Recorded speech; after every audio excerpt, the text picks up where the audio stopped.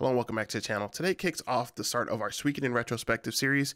We'll be taking a look at all the Suikoden mainline titles 1 through 5 and doing reviews on them, seeing how they held up, seeing kind of where the series started, where it ended at and stuff like that, and seeing kind of, what makes this series very special. Kind of as a little bit of a spoiler, I did play Suikoden 2, 3, and 4 when I was growing up, but it's been over a decade since I've touched those games. I had actually never played Suikoden 1 ever. We were having some pretty good discussions on Twitter as well as in Discord as well. Link to the community Discord will be in the description below, but there was a lot of people telling me that, like, hey, Suikoden 1 had a lot of great things, a lot of great elements. So I was really curious to actually try it myself, and it actually ended up impressing me in quite a bit of different ways. So if you are new here, please make sure you like, comment, subscribe. We are on the road to 1,000 subscribers. That's the goal that we're aiming for right now. And I'm really looking forward to tackling all the Suikoden series. We will be streaming the Suikoden 3, 4, and 5 over on the Twitch channel. So if you're interested in live gameplay, feel free to give me a shout over there. But without further ado, let's jump into it. Suikoden 1 Retrospective, live now. The Suikoden series has always held a very special place in mine and many gamers' hearts.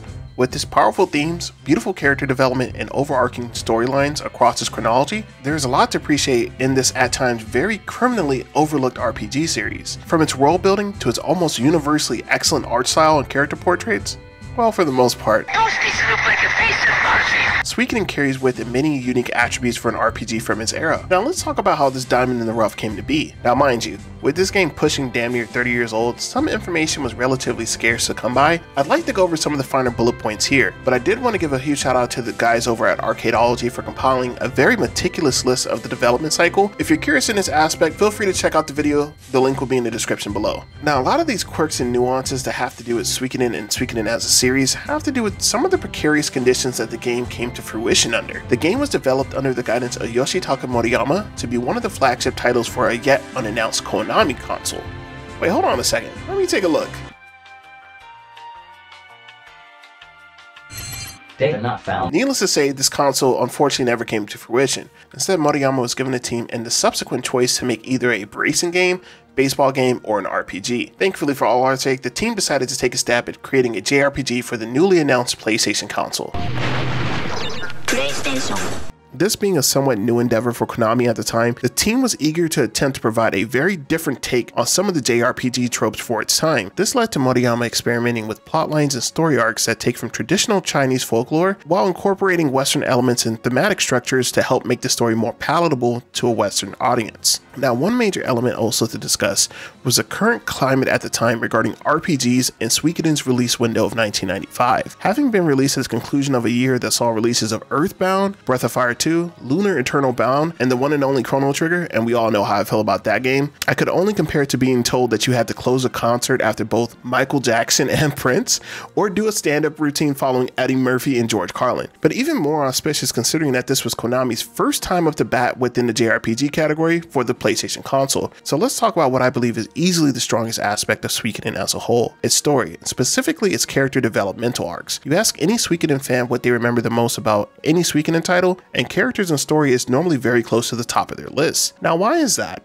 What about the story of Suikoden was powerful enough to propel it into a full-blown franchise stretching over 20 years with various spin-offs across different platforms, and yes, you know, the almighty pachinko machines. The framework of Suikoden is loosely based off Water Margin, a well-known Chinese tale, which ties into well-known elements such as a young hero recruiting 108 stars of destiny to change the outcome of any given conflict. This is the general setting for all the stages for each Suikoden, and the OG is no different. You start the game off as Tyr McDole, the son of Teal McDole, one of the 5 great generals in the city of Greg Minister, which is governed in the land of the Scarlet Moon Empire. Tyr is set to start his first day of military training when a routine mission goes awry, leading to one of his childhood friends, Ted, explaining that he is a holder of one of the 27 true runes, in particular the Soul Eater rune. Ted elects to sacrifice himself and transfer the rune onto Tyr, thus setting our plot and narrative afoot. Now, this isn't something necessarily unique to most RPGs. In fact, most flow something like this. While most of us JRPG fanatics know what's coming, doesn't mean that we can't enjoy the ride. And what a hell of a ride it is. Suikoden has you traversing every square inch of the world to help unify forces against the court magician Wendy and the Empire. As someone who actually ended up playing the games canonically out of order, I was very intrigued to see the genesis of many of the series' favorites such as Flick, Victor, Luke, and more on their initial foray. While the story itself on a surface level may seem relatively straightforward, the game does an excellent job in dabbling and showcasing in a variety of themes, from loss, hope, sacrifice, corruption, and the evergreen, the hero's journey. just to name a few. We come to find out that the Scarlet Moon Empire has slowly rotted from within from its once prestigious past due to Wendy's corrupting influence on the Emperor Barbossa. As time inches on, we are given an eye-opening account into how the Scarlet Moon Empire is viewed from ordinary citizens in villages throughout the land. Suffice it to say, it's not all sweet out there. Speaking on the villages, one of Suikoden's strongest attributes, and one that only gets better in subsequent sequels, is its focus on diversity. The world is populated from everything from villages full of elves, dwarves, dragons, and kobolds, and the game does an exceptional job at showing what's truly on the line, not just for our hero, but the entirety of the world and its occupants. As the plot continues to unfold, and we continue to build our rebel forces to oppose the Empire, one of Suikoden's strongest traits comes to the forefront for the player. Its unrelenting, harrowing depiction of a revolution in all facets that it entails. I think it's safe to say, of all the Suikoden titles that I play, that'll be 1 through 4, that this is by far the most brutal. From the loss of childhood friends seemingly every other chapter to a showdown with your own father, it really makes you build a very strong connection with our protagonist and does a great job at making the player feel the weight of the decisions he's forced to make as a leader of the rebel faction. This is all out war, and in war there are seldom any black and white correct answers. Do we lop off this general's head, or do we let him atone for their sins by joining our party? This is a sample of many costly decisions you'll have to make throughout your playthrough. While this story isn't something necessarily we haven't seen before in other titles, Suikoden's X Factor comes in 2 flavors. First, the 27 true runes. In the world of Suikoden, as opposed to having magic locked behind a standard spell progression system like say Final Fantasy, magic is subjugated via the use of runes that are imbued in either the hands or the forehead of the user. Within the universe of Suikoden, there are 27 true runes, ancient and immensely powerful artifacts, which give the host a slew of powers up to and including immortality. While only the surface is scratched here in Suikoden 1, its premise lends enough mystique and intrigue for world building to lay the foundation for an entire franchise. The story's gradual build on the importance and impact of the 27 true runes is intriguing enough to be its own story path. The other X factor would be the game's focus on the 108 Stars of Destiny. As the game progresses, one of your main additional goals is an attempt to recruit as many Stars of Destiny to your cause in order to help you bolster your fighting strength and to drive others to your cause. One way to think about this is a bit like Pokemon. Sure, you can beat all the gyms and fight the Elite Four, but did you actually and truly complete the game if you didn't manage to nab all 150 Pokemon? The same idea is extended here in spades. The recruitment process is handled in tandem with you building and evolving your base of operations. Seeing your castle expand to swell to accommodate all these new faces and factions is one of the most satisfying elements within the entirety of the game. Going into the 108 Stars of Destiny, this is where the game truly shines. Each recruit has their own conditions to join your cause, while having some excellent personality types and driving motivations. As you continue to recruit, some may join on a mere whim, while others will literally have you running all across the creation to find items to satisfy their conditions before they will join up with you. Could I interest you in everything, all of the time? A little bit of everything. I am having a very bad day. I am in no mood. It's one of the worst days that I've had in a long time. I'm not in the mood to play with anybody. Generally, the dialogue for the 108 stars is handled quite well, with some of them having pretty snarky and outlandish personality types, while some wanting to do nothing more than to just lop heads off. My job is cutting off the heads of criminals.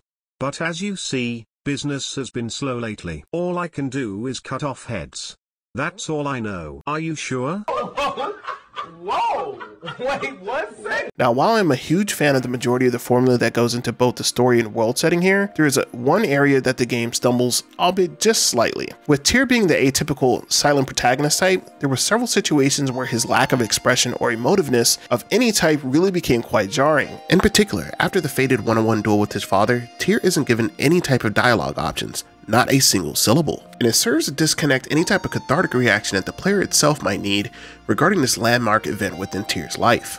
Now, Tyr loses a lot in this game, and I just never got the feeling that this was conveyed appropriately throughout the game's dialogue options or lack thereof. Sometimes having a supporting cast member be a mouthpiece for our protagonist just doesn't suffice. We need to hear from the character directly. Now, I understand that this was par for the course for many games that came out during this generation. The exact same function is executed in one of my favorite RPGs of all time, Chrono Trigger. Now, I dare say that a lot of the trials and tribulations that young Tyr endures are a great deal more personal and intimate in nature, which in my very humble opinion would warrant more expressive options from the protagonist. Just a tiny nitpick there. Now, to make up for that, one thing that this game gives you in absolute spades is stellar characters. From standouts like Flick and Victor to the 6 great generals of the Empire, each character is given its own flair and mannerisms to help fill the void where our main character would normally take center stage. One of the key standout elements is the level of nuance and depth both ally and foe are given. There are a few atypical, just flat out villains within the game, and the game does a marvelous job of displaying the intricacies of the cast, worldviews, and their driving motivations. All things considered, being what it is, the story holds up fairly well,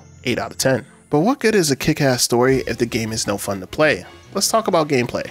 The game offers a total of 3 different battle types: traditional turn-based actions that you'll use throughout most of the game to play through in dungeons, major strategic battles, and one-on-one duels.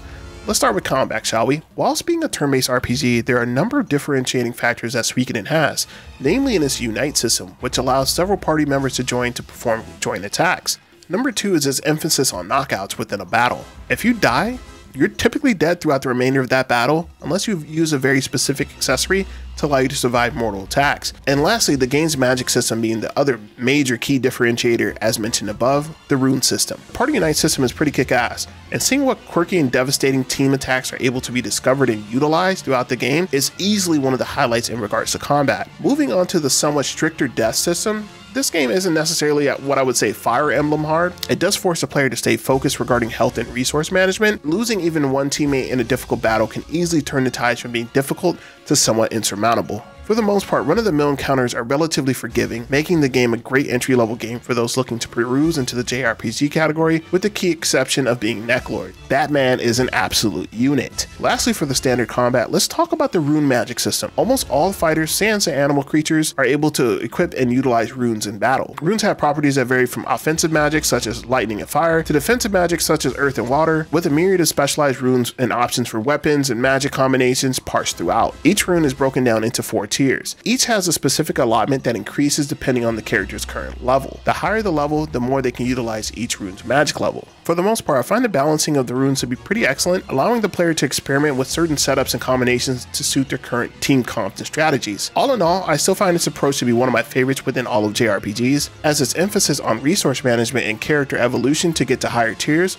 I found to be exceptionally rewarding. Moving on to major battles. This is an element that plays out very much like a large-scale rock, paper, scissors, with the standard option being charge, bow, and magic options that naturally counter out and lose to each other depending on which option was selected. There's a bit more nuance added as your army grows, with certain units providing exceptional and at times very OP options that almost render the entire idea of strategy completely inert. Of note, this is an area where you can permanently lose one of your 108 stars of destiny, thus upping the ante significantly from a game of digital stratego to a battle that requires the player's focus. Lastly, on the combat side of the house, you get pretty excellent one-on-one duels that are generally tied to key events within the game. All in all, I would say they're handled quite well and give a very rewarding sense of accomplishment if you're choosing to do a blind without a strategy guide. Calling out an enemy's bluff and blowing up bad decision making by your opponent feels very good. Let's transition to more standard gameplay fare. Now, a few things regarding the gameplay of Suikoden have unfortunately aged like milk. Of note, the inventory system and item management. Suikoden has the worst item management system of any game I have ever touched. Instead of having one main party inventory, each character has a finite amount of items that they can carry on their persons at any given time. This includes the armor that they have equipped as well. So needless to say, with dungeons and treasure drops, each character's inventory is prone to fill up quite quick. Don't stress it though, we have a warehouse. Wait, he sucks ass too. Do you have business in my vault? Fuck you mean your storehouse? This is my castle. I think out of the 40 or so recorded gameplay hours I have in my save file, at least a solid 4 to 5 of those were spent managing my inventory and going up and down stairs to swap out characters to manage their inventory. You see, as the narrative to the game evolves, you often need to use very specific characters for very specific quests. Hiking up and down those steps within your castle became an absolute dread. Even when you're given a pretty excellent elevator, it still overall is a very cumbersome ordeal. Another very curious design decision was that your main character doesn't have access to a dash within cities, dungeons, the world map, unless a character has a holy rune equipped within your party. Now, while I can kinda sorta see why they may have wanted to force a player to make a trade-off for better efficiency, elements like these sadly don't hold up very well, and in the end, only end up hindering potential replayability of this game significantly. Despite these shortcomings, I found the overall gameplay to be relatively solid and innovative for his era, 8 out of 10. One thing that is almost universally loved from most fans that have played any Suikoden title is its standout musical production. Series composer Miki Higashino delivers several masterclass compositions that perfectly encapsulate the world our heroes encompass. Having worked on previous titles such as Gradius and several other Konami titles, it's quite satisfying to see her come into her own with her own distinct sound and signature across every track. From each town's theme song to pitch-perfect character themes, Ms. Higashino's ability to tie consistent emotive experience throughout the game's 30+ hour runtime deserves all the praise I can give. Despite hearing numerous melodies such as your headquarters theme song or the Chinchorin dice game theme repeatedly, they seldom ever ran thin. As I mentioned a bit earlier, this game at times is a very somber and harrowing affair, dealing with great loss and sacrifice. I don't think any of the emotional moments in this game would have landed anywhere near as good as they did without her composition. In particular, Theme of a Moonlit Night and Touching Theme are masterful compositions that only get better with each subsequent listen. Between Suikoden 1 and 2, this, in my very humble opinion, is Ms. Higashino's magnum opus and will forever maintain its world-class status. Music, 10 out of 10. Now, if you were to tell me that this game would go on to spawn a series that houses two of the arguably best and most celebrated RPGs of all time based off the sole merits of this game, I would just flat out simply not believe you. For a debut title that likely had aspirations of giving life to a slew of sequels, Suikoden had a lot of ground to cover in order to convince both Konami bigwigs and the ever-changing landscape of JRPG fans that this title has something special to offer. So this game had a couple branching pathways it could potentially take. Was it going to be a blistering commercial success, or would it have to attempt to find its audience through a more patient approach, showing that it had just enough unique properties to warrant a curious gamer's interest, and that its full package would be enough to create an almost cult-like fan base of small but staunch series supporters? Suikoden does a lot of things great, and all things considered, the core principles of this game hold up quite well after 27+ years. Being the first game in the series, up the bat, it does one thing incredibly well. It sets up the foundation for the Suikoden universe and hedges expectations brilliantly about what these games are all about, the story and the world. I found this to be very true with each subsequent story for the direct sequels between 1 and 4. This game's focus is to deliver a powerful and moving narrative, and a lot of its thematic choices reflect this as well. So if I had to sum Suikoden 1 in a few choice words, it would come down to raw, unrefined potential. I equate it to watching a new film from a director at a film festival. You can see that they have something very special to offer with their craft, and they only need a bit of time for it to blossom into the potential that is so abundantly clear under the surface. Let me spin this in another way. One of the best comparisons I can make is from one of my favorite film trilogies of all time, Christopher Nolan's Dark Knight Batman trilogy, specifically Batman Begins. Now, is this a perfect movie? No, not by any stretch of the imagination, and some of the elements have aged poorly for its time. Now, one element that it greatly excelled at was building the new world of Gotham whilst populating it with excellent characters and setting the stage for more complex and powerful stories from its successors waiting in the wings. Suikoden 1 is all those things to me. It sets the stage grandly for what's to come, and at the end of the day, it's what most series progenitors strive for. Overall, 8 out of 10, a flawed yet intriguing start to one of my favorite RPG series of all time. So that's it for our Suikoden 1 retrospective, guys. I appreciate you guys sticking around to the end of the video. What I want to hear is what you guys like about Suikoden 1 and what about it made you a huge Suikoden fan overall, right? I want to hear about that in the comments. Drop a comment. Make sure you like, comment, subscribe. Let me know what you want to see next. We already have Suikoden 2 in the wings, but I'm open to any other content ideas. I appreciate you guys. LC signing out. Peace.